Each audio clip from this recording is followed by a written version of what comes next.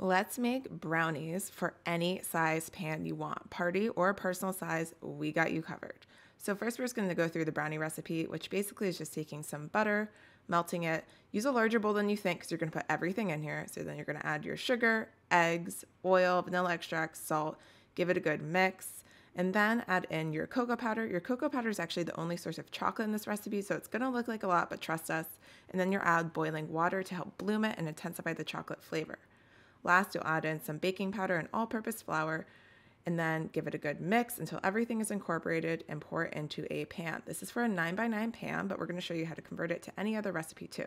Be sure to oil your pan and put it in a parchment sling like this so it's super easy to remove. When baking it, you're going to bake it until a toothpick comes out mostly clean, but not entirely clean because they're brownies. You want them to be fudgy. It's not like a cake. Now let's talk about conversions to any pan. We recommend using metal to keep it consistent with material. First, you need to get the volume of the pan by measuring the length, width, and height of the pan and multiplying those three to get the overall volume. If you have a circular dish, you can get the radius by taking the diameter, splitting in half, getting the height, and then using that formula.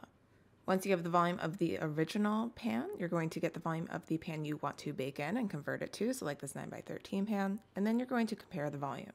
Then we'll make a fraction of the volume of the recipe we want to bake in over the volume of the original recipe, so the 9x13 pan volume over the 9x9 pan volume. Divide that out to get 1.45, multiply it by 100% to put in a percentage, so we get 145%, which means that we should probably do 1.5 times the original recipe. We can follow the same exact math and method for any pan we want and any recipe you want. Be sure to like and subscribe for more videos.